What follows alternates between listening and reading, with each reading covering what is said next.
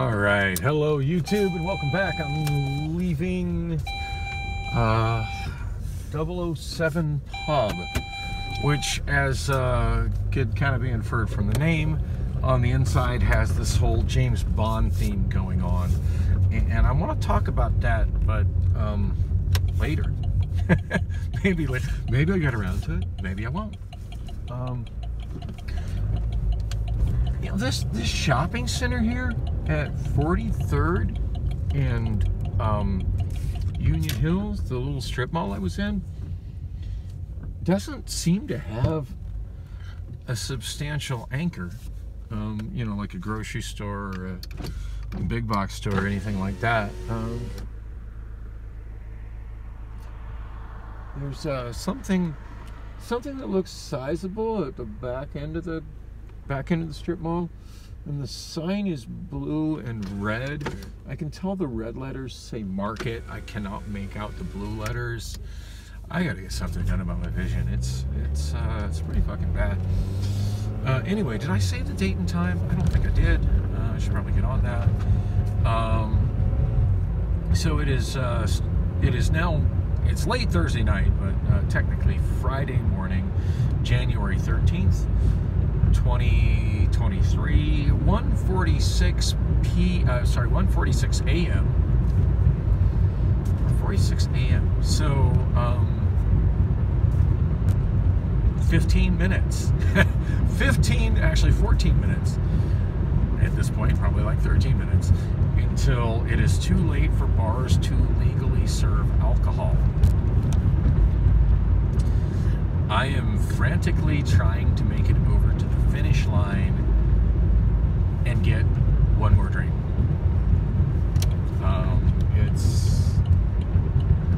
It's debatable as to whether or not I'll make it. It's debatable as to whether or not they will still be open on a Thursday night and still be willing to serve me. It's also debatable as to whether or not they're still in business. For those who've been following this vlog for a long period of time, which I get the feeling is like probably maybe 2 people at best. Back when I started I want to say shortly after I started hosting karaoke at Bollock's Cocktails, it was suggested to me that I should hit this place up as a spot to host karaoke for, and it's kind of been a spot that I occasionally go to as a result of that. I have tried to host karaoke there. It hasn't really gone anywhere, obviously. And from what I understand, the bar has been having financial problems for quite some time, and the owner of the bar has been trying to sell it with no success. So there's a chance they're not even still in business anymore. It's been quite some time since I've gone here. The bar I'm talking about, Finish Line, or Finish Line Bar and Grill, whatever you call it. I think it's called Finish Line. I hope I'm not butchering the name. I think it's called Finish Line. It's on the northeast corner of 19th Avenue and Bell Road. And that area, the whole area surrounding 19th and Bell Road, has become a area which has got a heavy concentration of homeless people that are strung out on fentanyl, aka blues. Wow, speaking of former gigs, there used to be a bar off to the right here somewhere. I forget exactly where. Actually, probably right there where it says Toso's. In fact, it might have been called, no, it wasn't called Toso's. It was called something else. I want to say Big Daddy's. But I actually used to host karaoke there a long, long time ago. I'm pretty sure it was called Big Daddy's. So I just back up the video, slow it down. You should be able to see the sign. It says Toso's. Yeah, I used to host there. And the interesting thing about that gig was a very unique gig compared to every other karaoke gig I ever had, because I did not work for Big Daddy's. I worked for a I'm not even sure what the hell you would call it, and I can't remember the name of the outfit, which was basically like a one-person operation. Basically, I was working for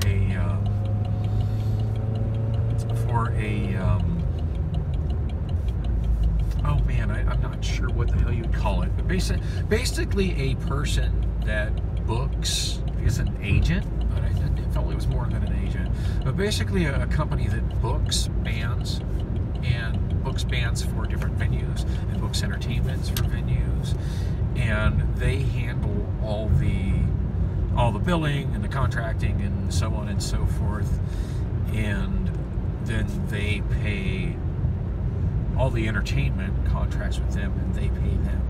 And I can't remember what the hell the name of the outfit was or who did it, because it was so long ago,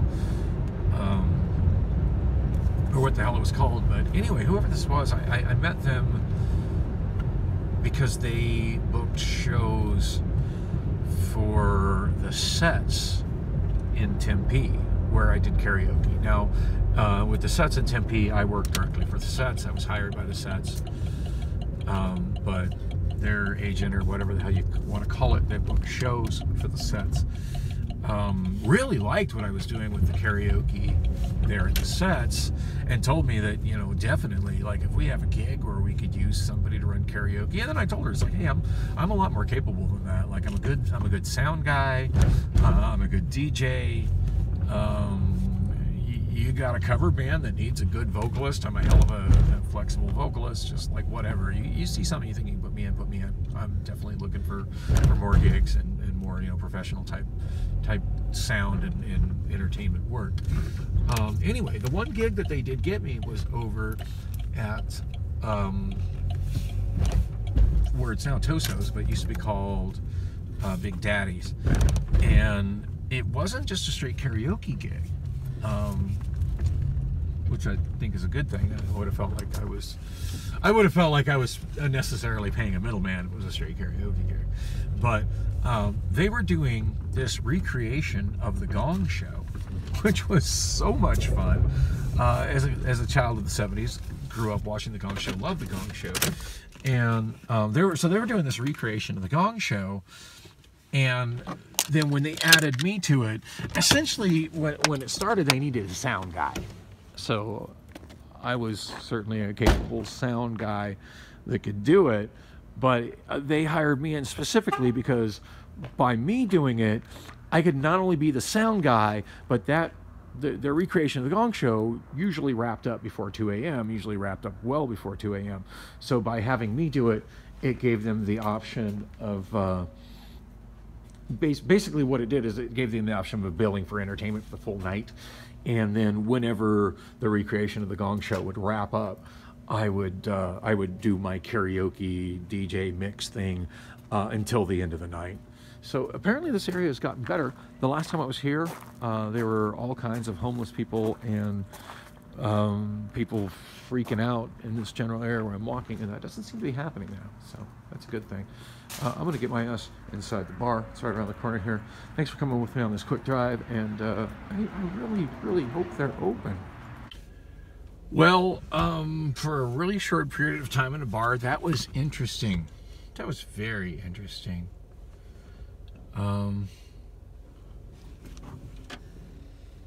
Like, I'm sorry, I'm just trying to decide. Can I drive? I'll do this vlog.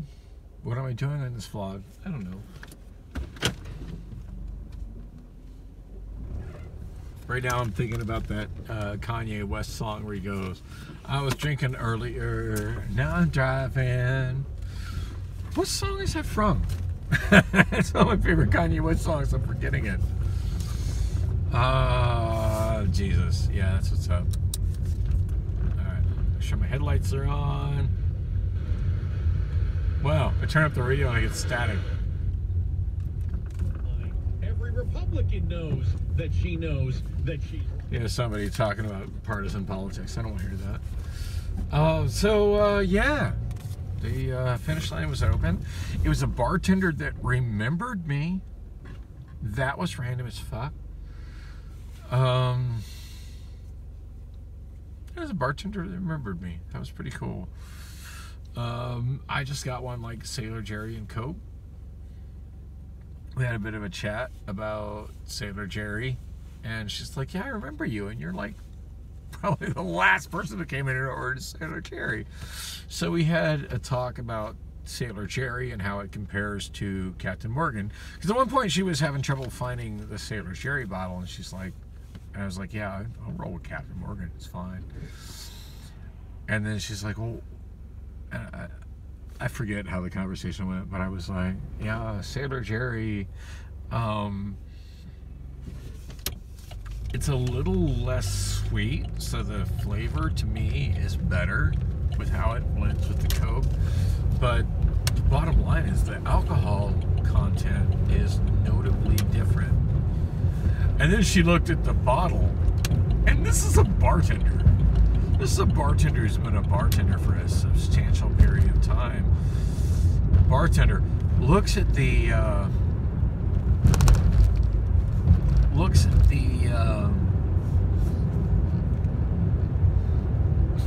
bottle. I said, you know, the biggest difference is the alcohol content. She's like, really? I'm like, yeah. And then she looks at the bottle of the Sailor Jerry's, and I don't know what the alcohol content is at the proof, whatever proof. I don't know it off the top of my head. But she looks at the bottle, and clearly she had never read a Sailor Jerry rum bottle before. And she was like, oh my God, it is something proof. I don't know what proof it is. I know it's real strong. I know it's way stronger than every other rum.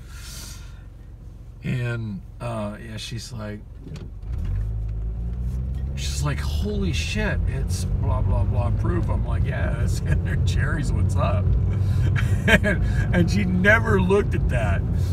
And as much as I'm a fan of Sailor Jerry over other rums, you think I would know that off the top of my head, like the numbers, but I don't. But what I do know is that Sailor Jerry rum is like a ridiculously way higher alcohol content than every other spiced dark rum.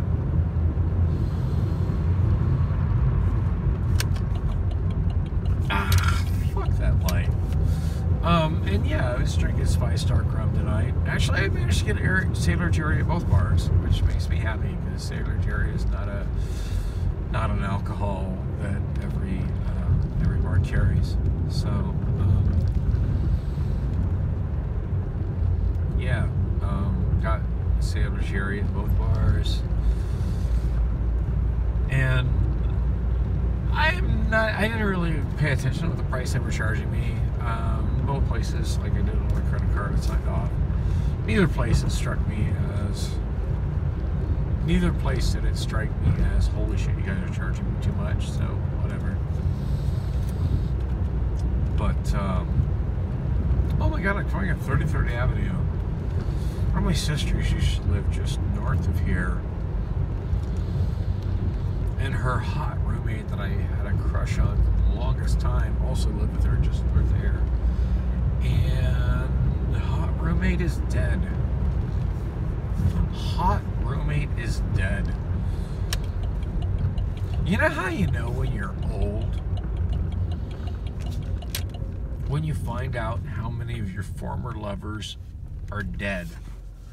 And how many of the women you used to crush on are dead. And how many of your favorite singers and movie stars are dead. And you're like, oh my God.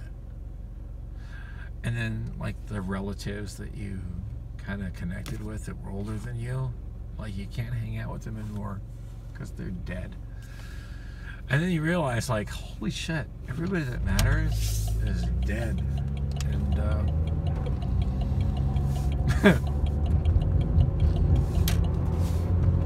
everybody's dead. What happens after that? I don't know. After that, like, I guess I'm dead. I guess I'm dead. It is what it is. Everybody dies. And I had an interesting talk with my older daughter about this. About a week ago, she was trying really hard to cheer me up. It was a weird, awkward thing. And maybe right now I should be trying to get a hold of her because she keeps weird hours and she might actually respond to me if I send a text message to her. But, yeah. A whole lot of people that matter to me at this point are dead. And then I was kind of talking about it with her, and I told her that for the longest time I expected that I would die at the age of 34. She looked at me really weird. She's like, well, that's oddly specific. Why 34? I was like, well, my mother's second husband and my mother's third husband died at 34. And this kind of cemented in my mind that good men die at 34. So up until my 35th birthday, I really, really, really didn't think I had any chance of living past 34. I know it sounds stupid, but I really didn't. Where the fuck am I? I'm just like driving on autopilot. I'm hungry, I'm thirsty. Priscilla texted me back. Priscilla texted me back.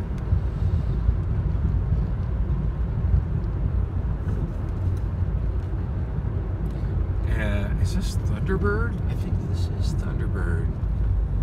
God, I can barely read the signs. My vision is so bad. It is Thunderbird. 35th Avenue and Thunderbird. I spent a large portion of my early adult life living here.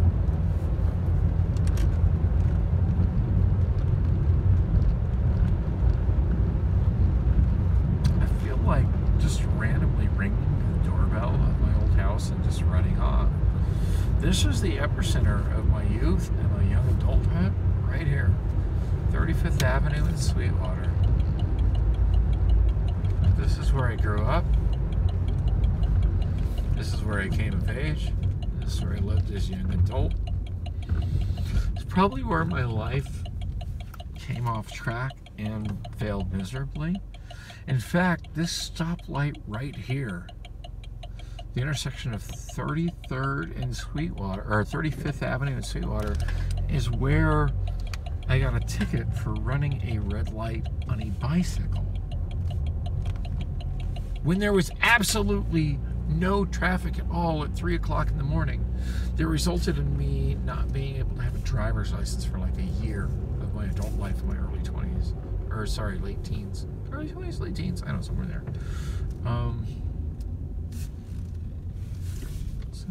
I just passed the church. I just passed the church. Wow, there's bike lanes on Sweetwater now.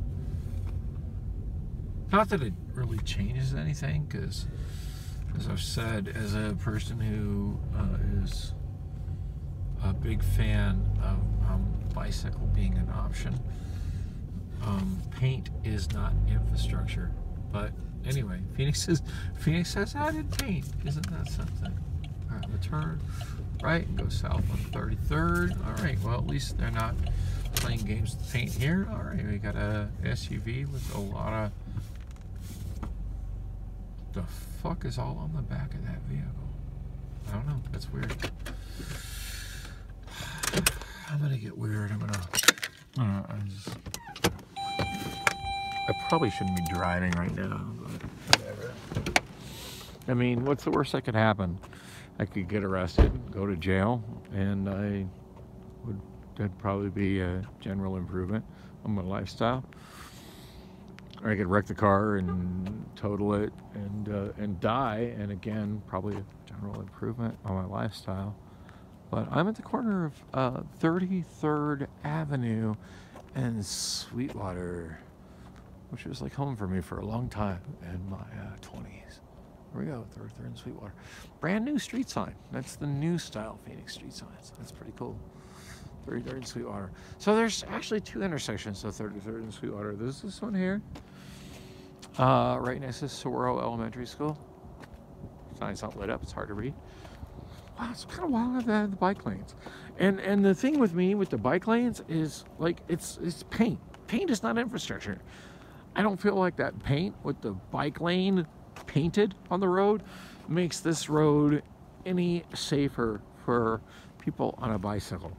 It's just more paint. It's just more money being spent by the government on bullshit.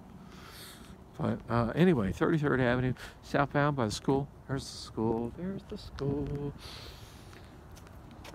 This is interesting. We got a crosswalk here.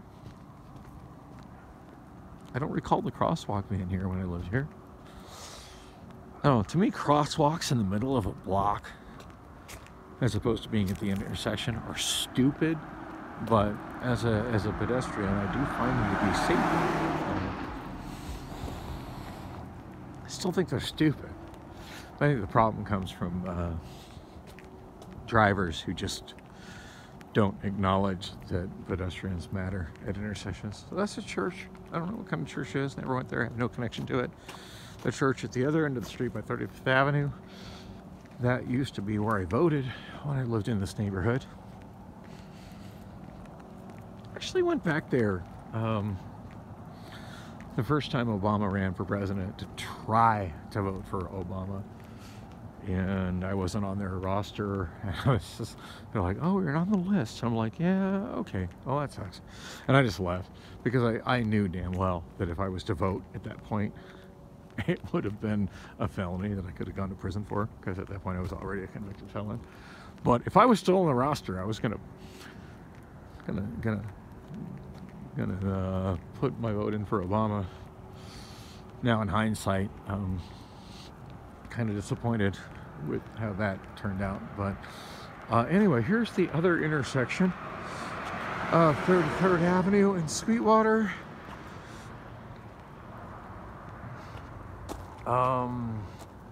That's the old school Phoenix street signs. It really bums me out that the new styles Phoenix street signs don't look like that. So yeah, 33rd Avenue northbound from Sweetwater is right here. 33rd Avenue from southbound from Sweetwater is over where I was. That's kind of a Phoenix thing. It's kind of a Phoenix thing where the streets will be staggered like that. I'm really close to the location where I became a convicted felon. Part of me wants to walk there, but I don't remember exactly where it was and what would that accomplish. But hey, as long as I'm here and I'm 3 Sailor, Jerry, and Cokes into the night. Walk by the house that was kind of mine. The house that I tried really, really hard to fulfill my obligations to and purchase, that was 100%. I was taking no risks. It was all in my mother's name, you know. I probably in my failure to make the payments that I needed to make, I probably screwed over my mother on this. Not that I intended to do that. My intentions were to fully take care of my mother and buy her financial interest of this house out, you know, and for it to become my house. I tried so hard. Holy shit, did I try so hard. And I failed. I'm 52 years old. At this point, my life is a testament to failure. It just is what it is. I mean, I've had some successes in life. I've done some pretty amazing things. I've got a surprisingly large amount of celebrities that are kind of personal friends, that like I can drop names and that just makes me seem like I'm making shit up, but if those people were to see me, they're like, oh my god, it's Dan Dan, what's up? And I dropped a name at a bar tonight. Somebody had a shirt about midgets, and I'm like, do you know who Amanda Loy is? She's actually a personal friend of mine. And she is. Although I tried to message her on TikTok, and TikTok wouldn't let me message her. Something about, she needs to subscribe to you. I'm like, that's fair.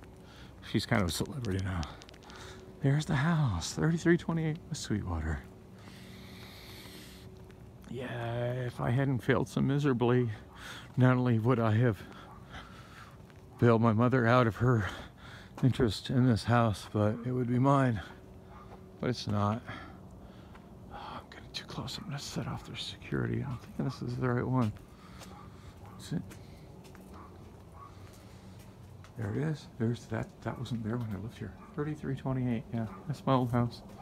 I do remember how it was originally a carport and the garage was added on. Yeah, that was done before my mother bought it. And before it was my house. That was my house for a long time. Yeah. I was there for a long time. That's where I was when I tried to start my own taxi company. Yeah, this block here. This was my life. This block. The neighbors that lived in the house right there had a baby. And although this road looks pretty unassuming, as you can see, it's got stripes on it. They've added additional stripes for the bike lane. And in the daytime, like, it's not a busy street, but it's got traffic on it. And the people that lived in the house, their toddler, which I want to say was maybe, I don't know, year-old-ish, still wearing diapers, still shitting its pants, but like walking. And it ran across the street, and they weren't watching it, and there was traffic on the street, and I just happened to be in my front yard, and I saw it, and I saw cars coming, and I almost had a fucking heart attack, and I don't remember what I was doing, but I dropped what I was doing, and I just ran across the street in front of the vehicles that were coming and scooped up the baby and ran into the drive-through, or into the driveway right over there. And at about that time, the parents of that toddler came out of the house.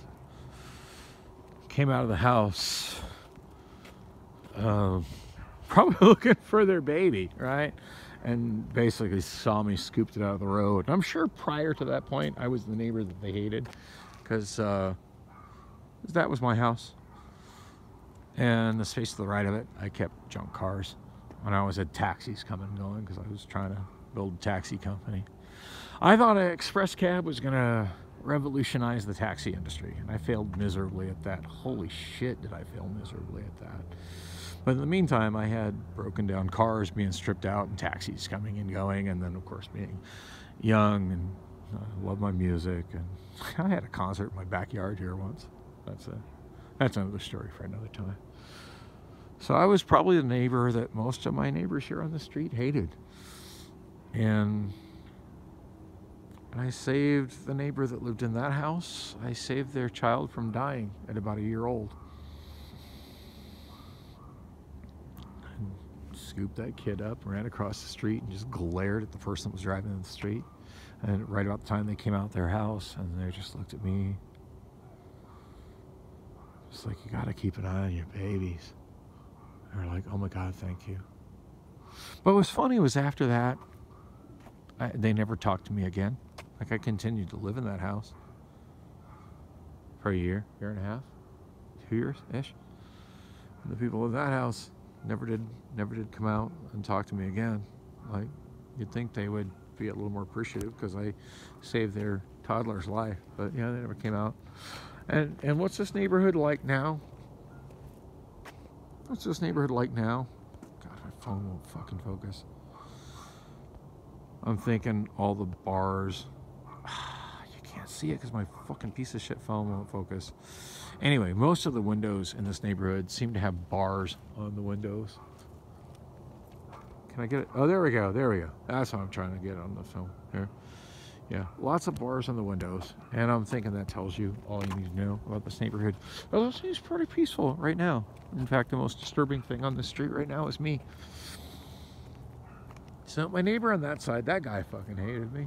I'm gonna go on a limb and say he's probably dead. He's probably dead by now. He doesn't look at all the same as when I lived here. And yeah, he's probably dead. Yeah, I can't imagine him playing basketball, right? There's a basketball. Can you see it? Basketball hoop right there. Oh, you can't see it, it's too dark. He does have a really good reason to hate me. I got his ass arrested once. One time, apparently, I pissed him off so much, he came and threw a brick through my window, my front window. That was the one time the cops sided with me. Like, if you hate your neighbor, probably what you shouldn't do is throw a brick through their window. Like once you do that, the cops are siding with the guy that didn't throw the brick through the window. Although one time, he had this really nice Cadillac, like an early 80s Cadillac Chrome, like a big fucking Cadillac, and he had it parked directly across the street from my place. Usually he parked it in his driveway, but for whatever reason it was parked. And then I came out, and I was a cab driver, and I came out of my place. Needed to, like, somebody called for a cab, and I was at home, and I came out, and I needed to go pick up my purse, and I backed out of my driveway over there, and I just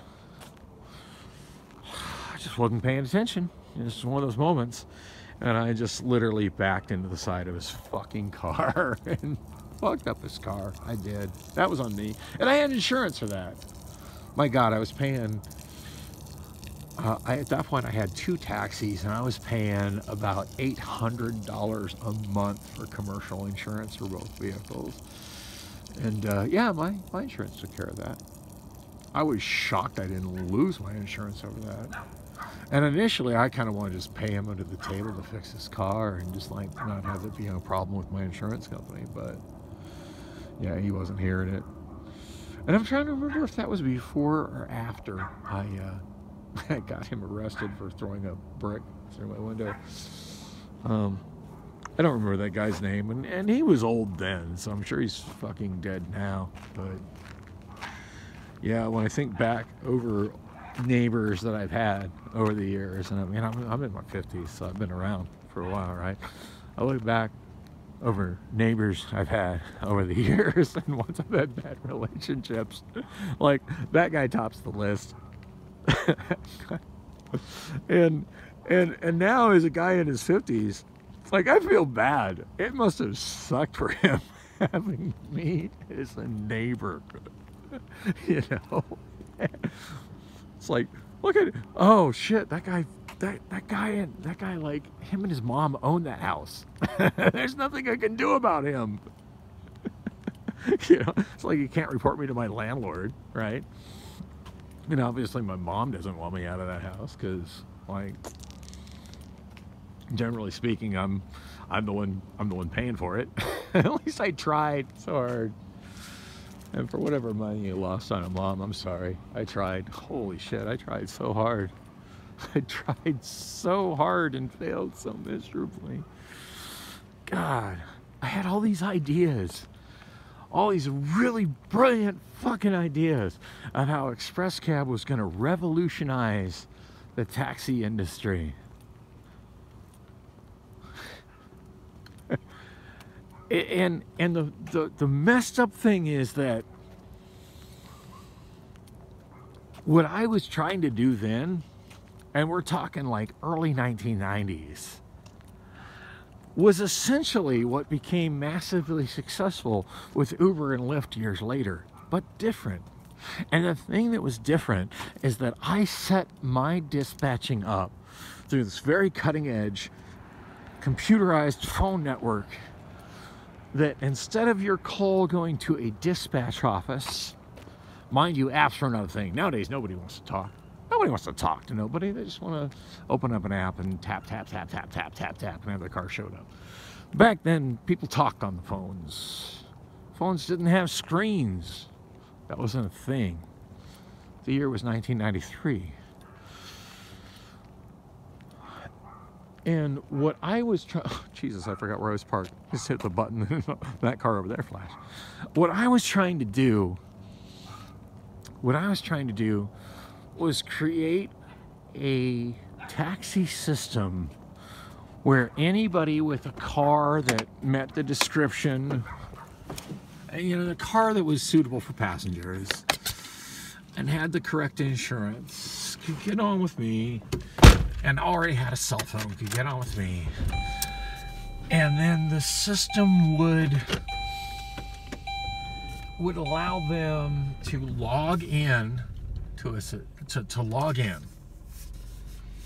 Logging in is a thing now. It wasn't a thing then. It's a thing other with me. It's a thing now. Where they could log in, and when they logged in, basically stay where they're at.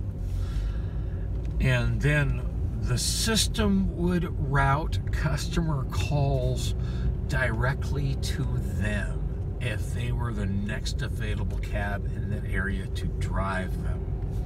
That way, there would be no communication errors. And I'm probably dating myself, whatever. I'm old. I'm 52. I'm old. When I was a kid, there was a game that was popular called Telephone. Telephone was a game that was played with large groups, usually at school. What the fuck is that? Oh, look at that. Somebody had a little shaved ice business. It's like a food truck with a shaved ice truck. That's awesome. Oh, why won't my shit focus on it? I hate this phone. It's blurry. Oh, there we go. Shaved ice. Someone has a shaved ice trailer. It's a little business for them. That's awesome. All right. I'm at the weird intersection of 33rd and Larkspur, heading eastbound in Larkspur. Anyway, so as somebody who had been a cab driver for a large cab company, namely Yellow Cab at that point, it occurred to me that the biggest problem with taxi services was that people would call for a cab and they would talk to a phone monkey, a customer service representative, who would take their information down. And even if they gave the information that the driver needed to know, most of it got lost, because that phone monkey would take down the minimal amount of information, and it would go on either a handwritten ticket or into a computer, and it would get sent to the dispatcher. The dispatcher would dispatch it in the most minimalist way possible to the cab driver. So what information that the passenger had given to help the driver find their home and let the driver know what they were doing, where they were going, where they were, blah blah blah, all that information got lost by the time it was sent to the driver. There were basically two barriers to communication between the passenger and the driver, and that was number one, phone monkey, number two, dispatcher. And sometimes the information that got lost was pretty fucking crucial. It was, oh yeah, I don't dare get on the freeway. It's under construction right now. Sometimes it was something as crucial as the apartment number, but that's a fail. Often it was the building letter or number. It was the gate code. Being a cab driver, getting somebody in an apartment can be complicated. That information would get lost.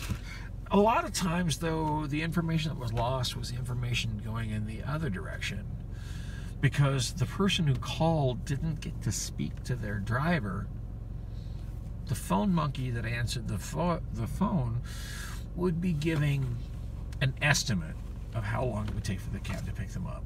And somebody who's waiting for a ride really needs to know how long it's going to be till the ride is there. And they would say, well, that'll be between 5 and 30 minutes. Really? Between 5 and 30 minutes? Can you be a little more specific? Is it 5 or is it 30 minutes? Because that makes a pretty big fucking difference. If it's 5, I'm gonna grab my shit and head out the door and look for my driver. If it's 30 minutes, I need to. I'm gonna get comfortable and watch an episode of Gilligan's Island. Like, is it 5? Between 5 and 30? No, tell me, is it 5 or 30? And the thing is, the phone monkey had no clue. Half the time, the dispatcher had no clue. Not that the dispatcher was usually the one answering the call. So when I tried to revolutionize the taxi industry and innovate a different way to dispatch cabs, I tried to set up a system in which people who called for cabs would be directly connected to their driver. Cut out all the middleman, cut out all the lost communication, and have that person who's calling actually communicate on the phone with their driver via cell phones. Cell phones were new technology then. That way, the driver can ask whatever questions they feel is relevant and necessary to find where their fare is going to be, and can give an honest estimation of how long it's going to take for them to get to them. That's what Express Cab was all about. That's what I was trying to build in my 20s, in building my own cab company. I failed. I absolutely failed miserable at it. But I tried. Holy God, did I try. And what I built did work for a couple of years for the people that worked for it. I never made a whole lot of money with it.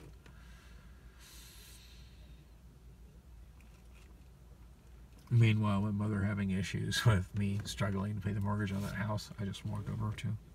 But oh my God, I tried. And I really thought that if I could revolutionize the taxi industry and the transportation industry with a system that directly put the person calling for transportation on the phone with the person providing their transportation, so they could directly communicate and have an A to B conversation about whatever they were doing, where they were going, where they were at. I really thought that could revolutionize the transportation industry.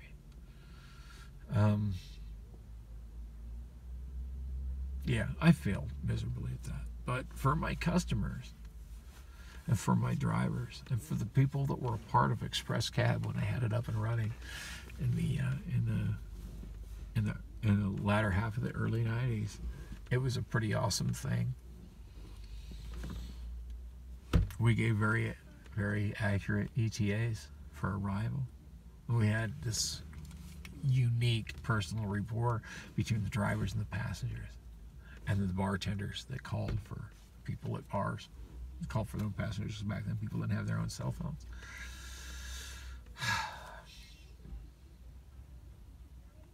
And now, like, as an old man looking back, I wonder, like, what could I have done to make that work? And there's a lot of things I can think of that I could have done to make that work.